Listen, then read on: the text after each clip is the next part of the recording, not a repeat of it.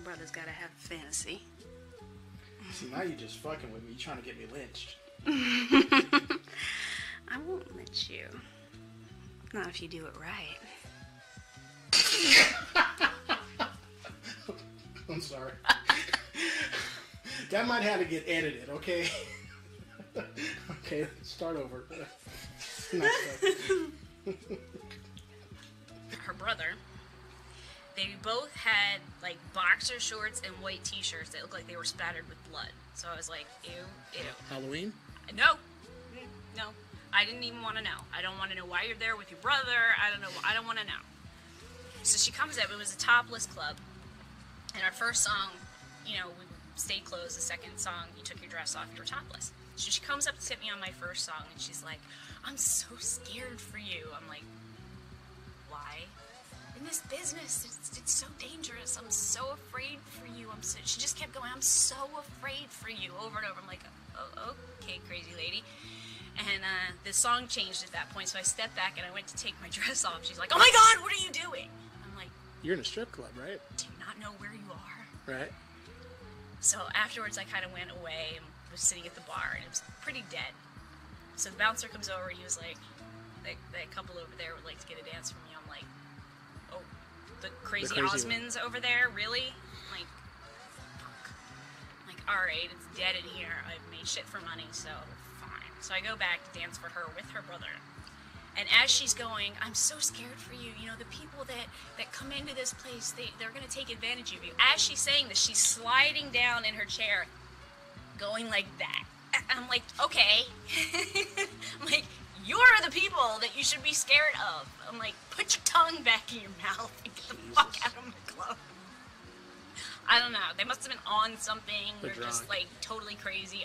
I don't even know. Jesus, man.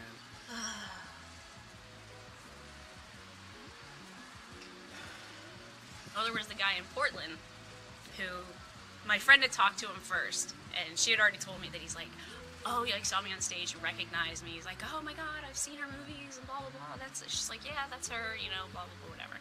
So she gets up, she's like, yeah, I guess he's a fan or whatever. So I'm like, okay. So I go over and sit and talk to him, and he's all, oh, your friend came over and told me all about your porn, and, you know, and he's acting like I don't watch that stuff. Like, what is this porn she speaks of? And I'm like, you're such a liar. I'm like, just admit that you know who I am and that you've watched my movies. And I'm like, I already know that my friend's not just going to walk up to a random person and go, hi, by the way, my friend does porn. I'm like, she's not going to do that. And she's already told me this story. And I'm like, I already know. Well, it's okay. You're in Portland, Oregon, though, so, you know. You're like the armpit of the country, so whatever. I actually loved Portland a lot. I just did not care for the clubs there. I had to call the cops on one of the clubs there. Yeah. My friend got all of her money stolen by one of the girls. One of the other girls, who was just like cracked out of her mind, punched me in the face for no reason whatsoever. And then the bouncers held me back from punching her back. The bouncer came down to the dressing room and were like, fuck you all, we're out of here. Came down the dressing room, which is down in the basement, as we're getting ready, and he's like screaming in my friend's face. And I just like take my taser out and just kind of put it on the ground next to me and stared at him. Don't fuck with me. And then he walked out, and as we were walking out, which I didn't know until we were already out and done, he had slammed the door and broke my friend's finger. Yeah. Oh, man. So I called the cops on them, and then he tried to get me in trouble with the cops, so they went and talked to him and came back, and they're like, oh, he says that, you know, you have a taser on you, and I'm like, yes, and I'm like, I don't take it anywhere, like, I research the laws before I take any weapons anywhere. Some states you can't have them, yeah, some states you can't have, you know, certain things, and I'm like, statute 41 dash blah, blah, blah, like, I don't remember it now, and I keep a copy of it in my purse, because not every cop knows every law. And then I'm like, says that as long as I'm over 18, have no felony convictions, and don't use it against a police officer, I'm allowed to have it in the state of Oregon, in the city of Portland. He's like, you're absolutely right. More stories. Well, that was good.